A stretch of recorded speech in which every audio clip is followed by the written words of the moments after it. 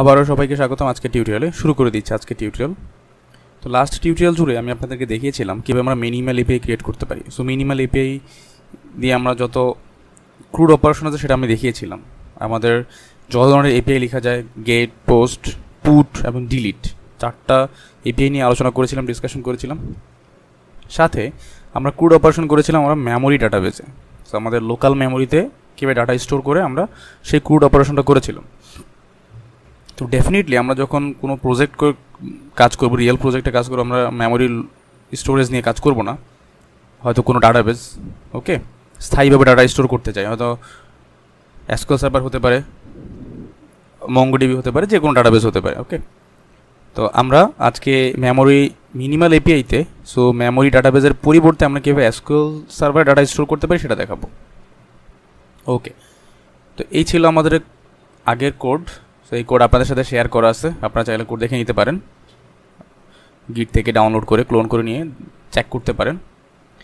So এই লাইনটুকুর জন্য আমরা যেটা করতে পারতাম, মেমোরি ডাটাবেসে ডাটা স্টোর করতে পারতাম, আর সেটার জন্য আমাদের একটা প্যাকেজ ইনস্টল করা লাগতো, সেটা হচ্ছে কোর ইন মেমোরি। ওকে, আমি এই লাইনটাকে কমেন্ট করে দিলাম বিকজ অফ যেহেতু কোডটা শেয়ার করা থাকবে, যাতে আপনারা পরবর্তীতে আপনাদের এটা ইউজ করতে পারেন। সো আমাদের এখন উদ্দেশ্য হচ্ছে এসকিউএল সার্ভার। সো আমরা এসকিউএল সার্ভার কীভাবে এই মেমোরির পরিবর্তে আমরা এসকিউএল সার্ভার কানেক্ট করব।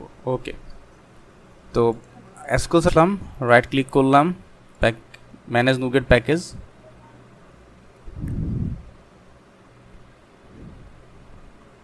সো এখানে আমি লিখব এনটিটি ফ্রেমওয়ার্ক।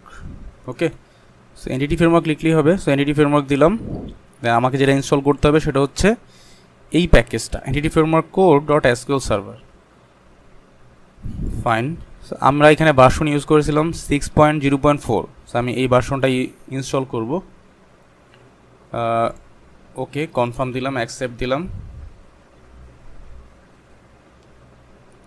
ফাইন, সো এটা অলরেডি ইনস্টল হয়ে গেছে আমার প্রজেক্টের মধ্যে।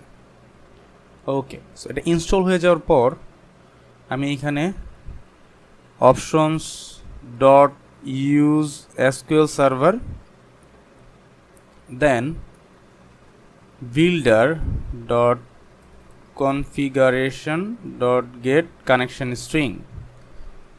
So get connection string। So এইখানে আমার আসলে কানেকশন স্ট্রিং এর যে নামটা, সেই নামটা আমি এখানে দিব, সেই কানেকশন স্ট্রিংটা এখানে চলে আসবে। ওকে, fine.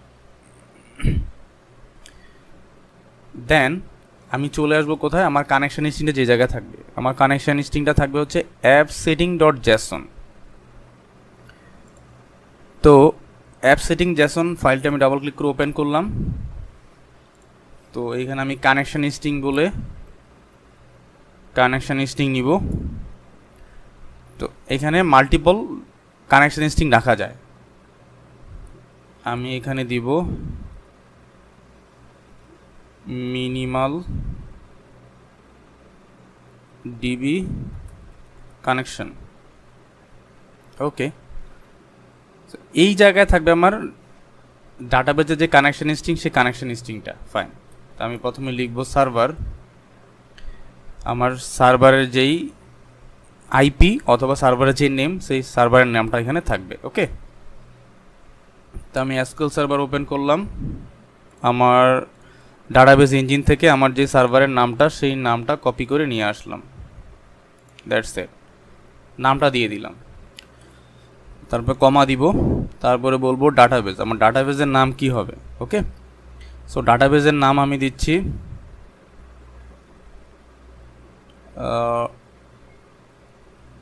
Minimal API DB.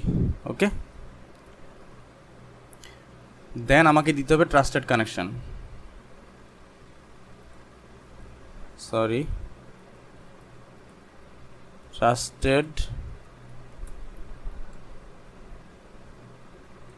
trusted connection true। That's it. তো যদি কারো ইউজার নেম পাসওয়ার্ড দিয়ে লগ ইন করতে চান, ডাটাবেসে কানেকশন দিতে চান, তাহলে ইউজার আইডি এবং পাসওয়ার্ড দিয়ে দিতে হবে। ওকে, ফাইন। তো এতটুকু কাজ আমার হয়ে গেল। তো এখন আমাকে যেটা করতে হবে, মাইগ্রেশন দিতে হবে আমাকে। ওকে, আমি কোডে চলে আসি, অথবা এইখানে প্যাকেজ ম্যানেজার কনসোল, আমি প্যাকেজ ম্যানেজার কনসোল থেকে রান করব। যদি কেউ নতুন হয়ে থাকেন হয়তো প্যাকেজ ম্যানেজারটা আনতে পারবেন না যদি এখানে না থাকে, সো তার জন্য বলি টুলসে যাবেন, টুলসে গিয়ে নুগেট প্যাকেজ ম্যানেজার কনসোল, ওকে সেম জিনিস। দেন আমি এখানে মাইগ্রেশন অ্যাড করব, অ্যাড মাইগ্রেশন ইনিশিয়াল। সো এই প্রবলেমটা অনেকে পড়তে পারেন। সো ও আসলে আমি যে অ্যাড মাইগ্রেশন দিচ্ছি সেটা ও চিনতেছে না, এই কমান্ডটা সে বুঝতেছে না। যখন এই কমান্ডটাতে প্রবলেমে পড়বেন আর একটা প্যাকেজ ইনস্টল করে নেবেন, সেটার নাম হচ্ছে এন্টিটি ফ্রেমওয়ার্ক কোর টুলস, ওকে। সো টুলসের আমরা সেম ভার্সনটা ইনস্টল করব 6.0.4। সো ইনস্টল দিলাম, কনফার্মেশন চাইলো, অ্যাকসেপ্ট। সো ইনস্টল হয়ে গেল, আমি আবার চেক করে নিব। সো টুল ইনস্টল হয়ে গেল। দেন আমি আবার আসলাম প্যাকেজ ম্যানেজার কনসোল, দেন এন্টার প্রেস করলাম।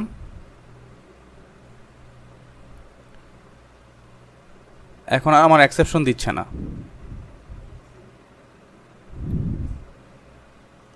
সো কানেকশন স্ট্রিং ভ্যালুটা নাল পাচ্ছে, ওকে ফাইন। এটা আমি এখনো চেঞ্জ করিনি, ওকে এটা নাল, এই জন্য এই এক্সেপশনটা দিচ্ছে। তা আমি চলে আসব হচ্ছে আমার অ্যাপ সেটিংয়ের মধ্যে, অ্যাপ সেটিংয়ের কানেকশন স্ট্রিংয়ের নাম হচ্ছে এইটা। দেন এইখানে আমি এটা পেস্ট করে দিব সিম্পলি। এইবার আমি এটাকে আবার এক্সিকিউট করব, অ্যাড মাইগ্রেশন। সো ফাইন, এখন আমার একটা মাইগ্রেশন অ্যাড হয়ে গেল।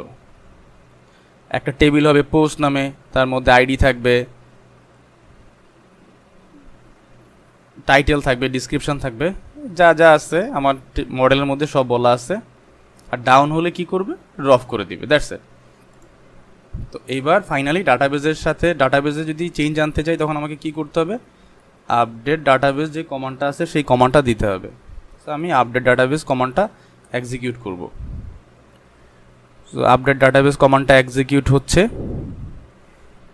এক্সিকিউট হয়ে গেল, ডান। তো এক্সিকিউট হওয়ার সাথে সাথে আমি আমার ডাটাবেজে আসলাম, জাস্ট সিম্পলি রিপ্রেস দিব। সো রিপ্রেস দেওয়ার সাথে সাথে দেখেন আমি এখানে একটা ডাটাবেস পেয়ে যাব, minimal API DB.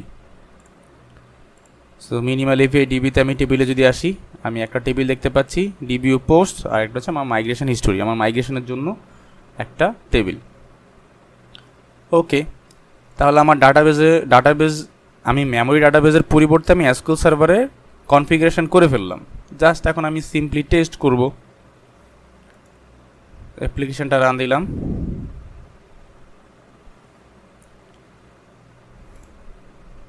So application run হচ্ছে।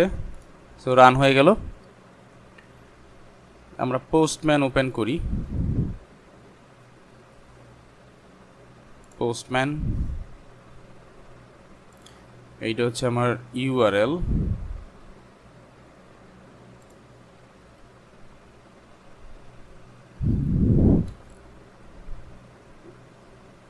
ওকে, সো পোস্টম্যান ওপেন হয়ে গেল। সো আমরা মিনিমাল এপিআই টেস্ট করেছিলাম, সেখানে অলরেডি আমার ইউআরএলটা অলরেডি আছে।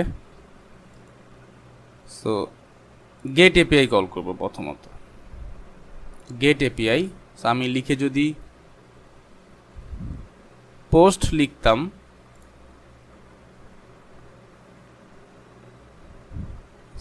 আমার সকল পোস্টগুলো দেখানোর কথা। সো এখনো পর্যন্ত কোনো পোস্ট আমি অ্যাড করিনি, সেই জন্য তেমন কিছু আমি দেখতে পাচ্ছি না, ওকে।